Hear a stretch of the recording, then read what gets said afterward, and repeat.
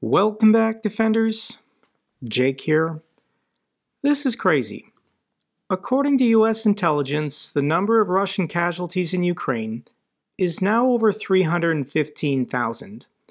The latest casualty assessment marks a big leap from that provided in July of 2022, when CIA Director Bill Burns said U.S. intelligence estimated that Russian losses were in the vicinity of 15,000 killed and maybe 3 times that wounded. So a year and a half ago, the CIA was saying that Russia had about 60,000 casualties, killed and wounded. They're now saying that number is 315,000. This represents Russia losing 90% of its original pre-invasion force in Ukraine. Russia is expected to launch a new mobilization drive in 2024, most likely after the presidential election in March. The country declared a partial mobilization of 300,000 people in fall of last year. The scale of the losses has forced Russia to take extraordinary measures, such as allowing the recruitment of convicts and older civilians. Yeah, it's pretty bad. And Russia hasn't even captured the city of Avdiivka. This magenta area is what the Russians controlled going back 2 years. And in 2 years, with losing 90% of their pre-invasion force, they've advanced directly towards Avdiivka by about 1 kilometer. Is Russia going to take this city anytime soon? And I don't know. I don't think so. They're really bad at assaulting. And I've got some video clips for you. I'm going to link these all down below and I'll show you one. But first, I want to welcome back a returning sponsor on this channel. The sponsor of today's video is Surfshark VPN, and Surfshark VPN is an app and browser extension that encrypts all of your data while online to add an extra layer of protection to keep your personal information safe from hackers and trackers. Aside from its military-grade encryption, why is Surfshark the best VPN on the market? And it's because it's the only VPN that allows installation on an unlimited number of devices, all on one account for one price. Surfshark can be great for sending and receiving files securely online or finding great shopping deals. But something I like about Surfshark is when using various streaming services such as Netflix, it allows me to unlock different content in other countries. For example, here in the United States on Netflix, they don't have my favorite Christmas movie, Elf, starring Will Ferrell. I definitely want to watch this on Christmas. So what I can do is I can pull up Surfshark and switch my country location to, for example, Australia. All I then have to do is refresh the page and boom! Now I can watch Elf on Christmas. Likewise, I can switch my country location to other countries around the world to unlock fantastic TV shows and movies to watch. There is no risk in trying Surfshark VPN as they have a 30-day money-back guarantee.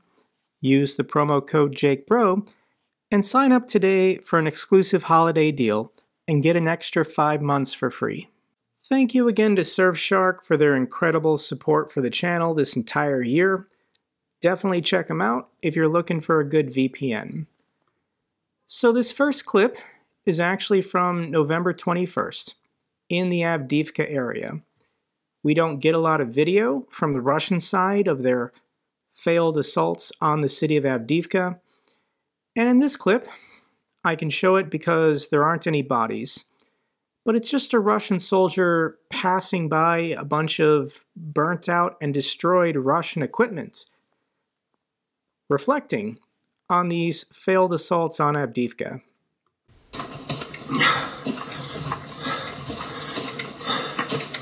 Жизнь сгорела. Вот деревня была. Вот наша техника здесь стоит. Братская могила. Вот так вот. Сколько здесь погибло парней. Хороших ребят. Вот что война делает. Вот жгуты валяются, перебинтовывают здесь вещи.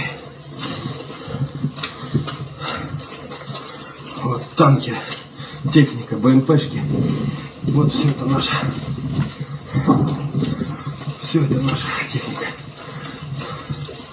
Так что хотите верьте, хотите нет.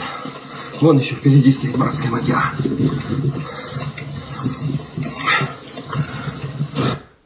Hundreds and hundreds of destroyed Russian vehicles laying in these fields. They can't be cleared because the drone fire and artillery fire is still too intense for the Russians. Here's a clip I definitely can't show you. I'm going to link it down below if you want to see it for yourself.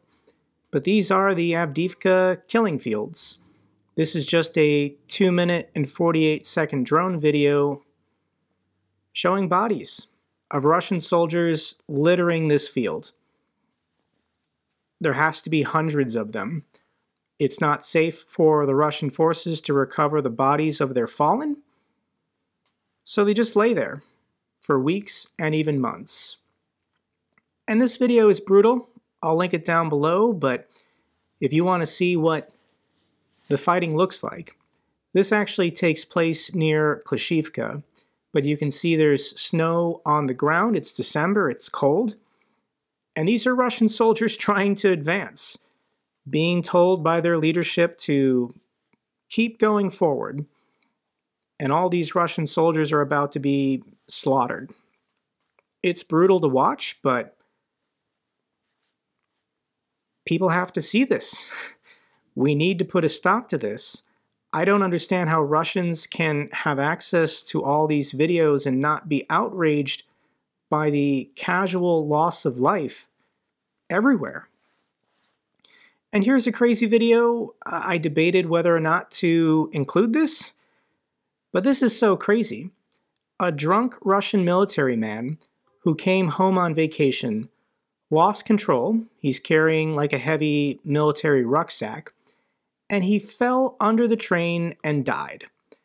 He was drunk, couldn't keep his balance, and yeah, now I've seen a video of a man being sliced in half by a train.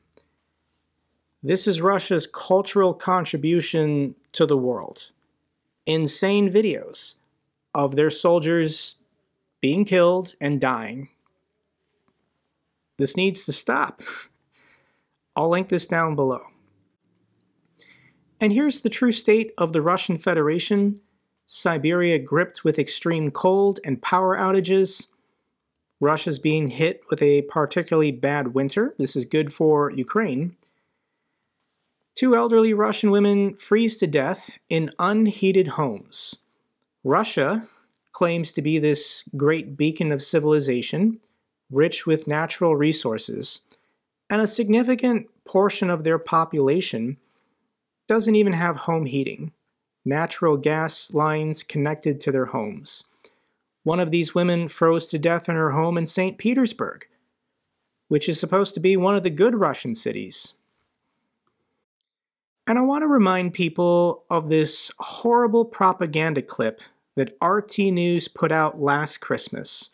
You might remember it as the hamster video, but I'll remind you. The Russians, a year ago, were gloating how the Europeans were going to be freezing to death in their homes without Russian gas, because the Nord Stream pipeline had been turned off and then somebody blew it up.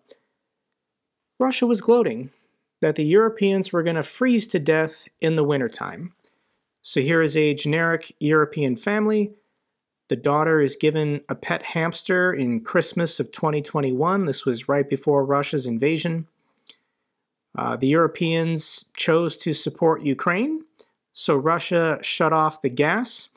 This is now Christmas of 2022. So this is a year ago, and these Europeans are living without gas, living without electricity.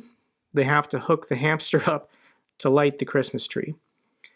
Fast forward another year, Christmas of 2023. So this is happening in a week. The family is still without Russian gas, without heat, without electricity. Europe has collapsed, and the family was forced to eat the pet hamster.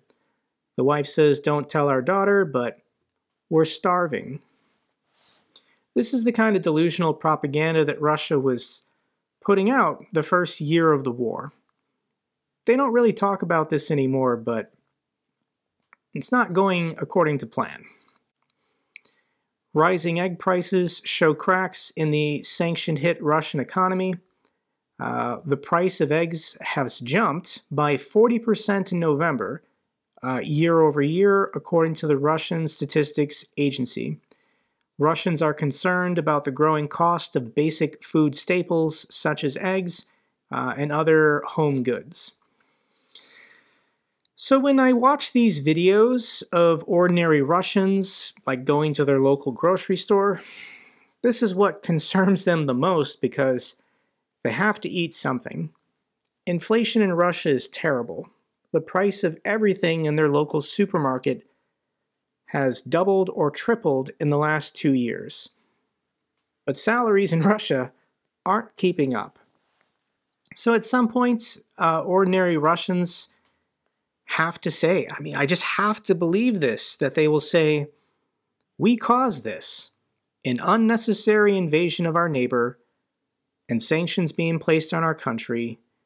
We're the reason we can't afford eggs and juice anymore." I might be too hopeful by believing that. Russian plane carrying passengers and a radioactive cargo makes an emergency landing in Moscow. The plane was flying from western Siberia to Moscow and experienced a malfunction with its landing gear. The independent Russian media outlet the Moscow Times said on December 8th that 11 incidents involving civilian aircraft were recorded in Russia over the first 8 days of December, including 2 on one day on several occasions. So in the first 8 days of December, Russia had 11 aviation emergencies or accidents. This is not going well for Russia.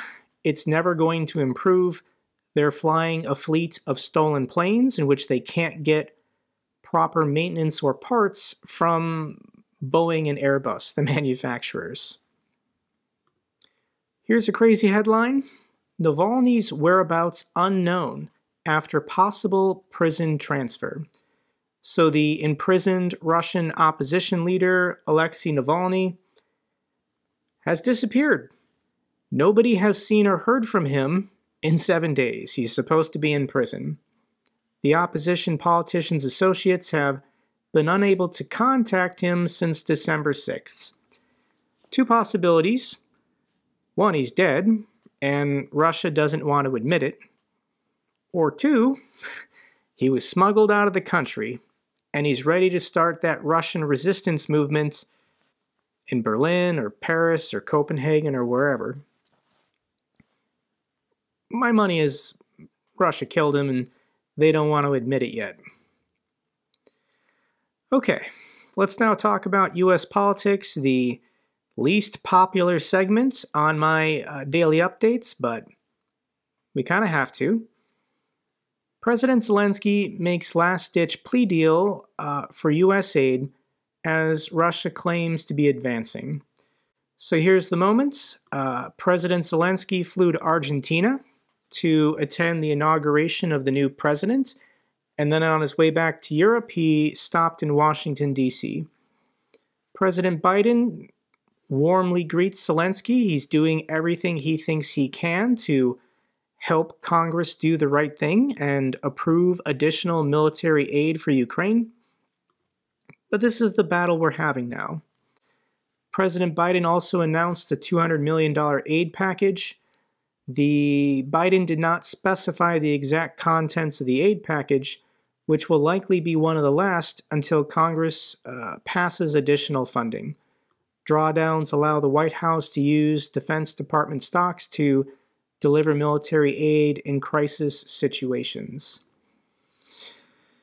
So President Zelensky once again has to stress to U.S. lawmakers the importance of supporting Ukraine. President Zelensky spoke to a gathering of U.S. senators. Here's a cool picture of him flanked by the Republican leader Mitch McConnell and the Democrat leader Chuck Schumer. I'm sorry all of our political leaders were born in the 1940s, but this is who we currently have in charge of our government. And President Zelensky finally had his first face-to-face meeting with the Republican Speaker of the House, Mike Johnson. Here's a brief clip. You can see them posing for pictures, meeting in the Speaker's office. The Ukrainian delegation is there, pleading their case, begging House Republicans to do the correct thing and allow a vote on aid for Ukraine. Unfortunately, right after this meeting, Speaker Johnson went to the podium to speak to the press and immediately started speaking lies. Thank you all for being here. Just had a good meeting with President Zelensky. I reiterated to him that we stand with him and against Putin's brutal invasion. The American people stand for freedom, and they're on the right side of this fight. I have asked the White House since the day that I was handed the gavel as Speaker for clarity. We need a clear articulation of the strategy to allow Ukraine to win. And thus far, their responses have been insufficient. They have not provided us the clarity and the detail that we requested over and over since literally 24 hours after I was handed the gavel as Speaker of the House. And so what the Biden administration seems to be asking for is billions of additional dollars with no appropriate oversight, no clear strategy to win. And this guy's a liar. He will tell you to your face, I support you, Ukraine's cause is just, the Russians are the bad guys. But we can't support Ukraine because of that evil White House. The White House won't articulate a clear strategy for how Ukraine can win, and the White House won't allow proper oversight of the taxpayer dollars being funded. So every time House Republicans open their mouths about Ukraine on Twitter, they're hit with a community note, which is supposed to expose disinformation when people on Twitter, especially elected officials, are lying. The State Department has provided the goals of U.S. policy with regard to Ukraine. It's easy to not know the goals when you don't care what the goals are. As far as oversight, of course there is Department of Defense oversight on all money allocated to help Ukraine, 90% of which is spent here in the United States.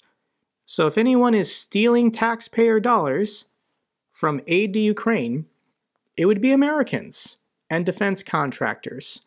But the Inspector General for the Department of Defense has assured Congress through numerous hearings that all money is accounted for, everything is legit. But if you don't want to support Ukraine, these are the two bullshit excuses you give every time you talk to the media. And we've got the pro-Russia faction of the House Republicans like Matt Gaetz. America has sent enough money to Ukraine. We should tell Zelensky to seek peace. Of course, he's hit with a community note because anytime these guys open their mouths on Ukraine, they're lying. 90% of money allocated to Ukraine's defense against Russia stays in the United States. Here's Marjorie Taylor Greene. She's probably the worst in Congress. With Zelensky in town and Ukraine money running dry, why doesn't anyone in Washington talk about a peace treaty with Russia? A deal with Putin promising he will not continue any further invasions? Answer, Washington wants war, not peace. Isn't that awful? I'm still a no. And she's hit with a community note showing all of the treaties that Russia has violated by invading Ukraine. Where are the Russians asking for peace talks? Where are the Russians asking for negotiations? When idiots like Marjorie Taylor Greene say that we need to have peace talks with the Russians, it takes two to want peace talks. And nobody in Russia, at the moment, is asking for them. And when it comes to military aid for Ukraine, being tied to border security and immigration reform here in the United States, I want the details. I've been waiting weeks to hear from congressional Republicans to tell everyone exactly what they want. Build the wall and secure the border are fantastic three-word slogans to campaign on. But what are the details? Specifically, what is the language of the current laws, and what do you want them changed to? But here's the problem for Ukraine. Congressional Republicans won't tell the public, won't tell the media what they want changed, why the GOP doesn't really want a deal on Ukraine and the border. Here's the quote from this Atlantic article. On December 6th, Senate Majority Leader Chuck Schumer issued the following invitation to Republicans. Write an amendment detailing everything you want, and the Democratic Senate majority will let you bring it to the floor for a clean vote. A clean, up or down vote on a single issue, doesn't have to be tied to anything else. That offer was rejected by Senate Republicans. How do you get to a yes when the other side refuses to state its terms? So what do the Republicans actually want? When Trump was elected president in 2017, he banned all Muslims from entering the country. Do Republicans want the Muslim ban reinstated? Everyone from a world religion just barred from coming into the country? In 2017, Trump instituted a child separation policy. When families showed up at the border asking for refugee status, children were forcefully taken from their parents and put in government protection. Do Republicans want this policy reinstated? They won't say yes or no to anything. They won't give any details. How do you get to a yes? How do you get to a compromise? How do you get to a bill passing this month when Republicans won't even list? Itemize it. Tell us what you want. And they won't do it because I don't think Republicans actually want this immigration reform bill or border security bill to pass before the 2024 elections. They want to talk about it and campaign on it for the next 10 months to win in the general election. And they want cover, saying we support Ukraine, but those evil Democrats, they won't secure the border. We couldn't help them. I personally think this political strategy from congressional Republicans is going to backfire on them horribly. Military aid to Ukraine is popular. The majority of Americans still strongly support Ukraine. And military aid to Ukraine is very popular with our defense industry, with American manufacturers, American workers. Here is Luke Coffey with the Hudson Institute, once again, explaining it for the slow learners here in America. The amount of money that we are providing to help Ukraine is great value for the U.S. taxpayer. For pennies on the dollar, we are seeing the Ukrainians essentially dismantle the conventional armed forces of the Russian Federation. Estimates vary, but so far about 300,000 Russian soldiers have been killed or wounded, and tens of thousands of pieces of equipment have been destroyed. The Russian invasion force that entered Ukraine in February of 2022 no longer exists. And all of this is happening without a single American pulling a trigger or getting shot at. This is why America's investment to help Ukraine is good value for the American taxpayer. Military aid to Ukraine is good value for the American taxpayer. Here are some examples. Javelins are produced in Alabama. Abrams tanks are produced in Michigan. Bradleys produced in Virginia. Oshkosh vehicles produced in Wisconsin. HIMARS launchers produced in New Jersey, 155mm ammunition produced in Texas and Pennsylvania. We send old stuff, 30 years old, to Ukraine, and then build brand new stuff that'll last for decades here in America. These are the capital investments from Ukraine Aid. These are all the states that have benefited. This is the DoD's assessment of how much these states have benefited from aid to Ukraine. This generates economic activity, tax revenue, high-paying jobs, and just makes us and the world more safe and secure for democracy. Let's now switch it up and get to the good news for Ukraine. Poland has elected a new government, and their new prime minister has been sworn in. His name is Donald Tusk. And Tusk has stated Poland will demand full mobilization of the West to help Ukraine. Poland's new prime minister has demanded full mobilization. I can no longer listen to politicians who say they are tired of the situation in Ukraine. An attack on Ukraine is an attack on all of us. Sounds good. On day one he was in office, he got rid of those truckers who were blocking the border with Ukraine, holding up the delivery of hundreds of trucks. Poland can still do a lot.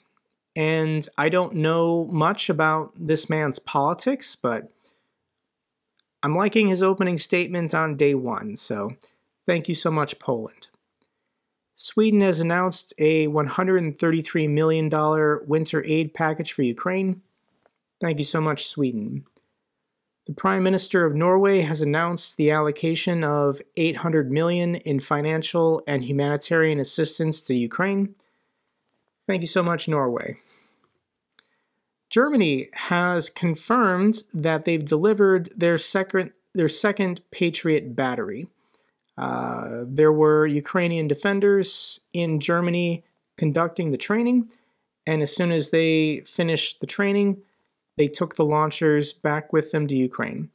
So I think Ukraine has 4 Patriot launchers now. Final couple feel-good clips. The first one is a unique Ukrainian Christmas decoration called the spider, and this Ukrainian woman is going to demonstrate how to make one.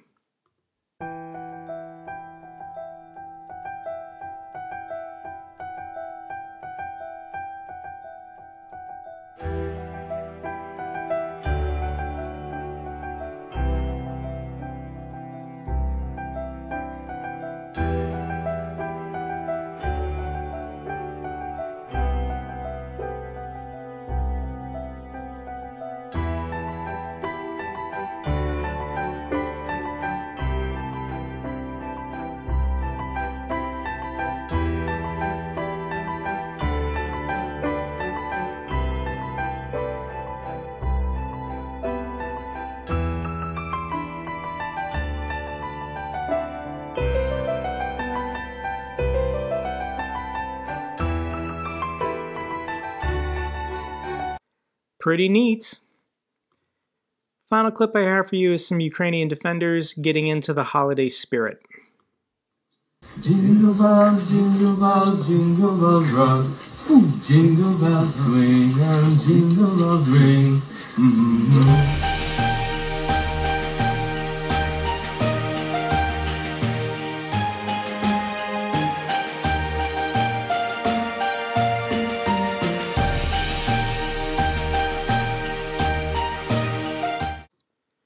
That's all for this update video.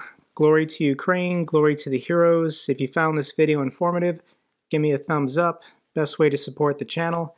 Comments and questions, let me know down below. I love hearing from you guys. Till the next video, keep defending the truth, keep defending democracy.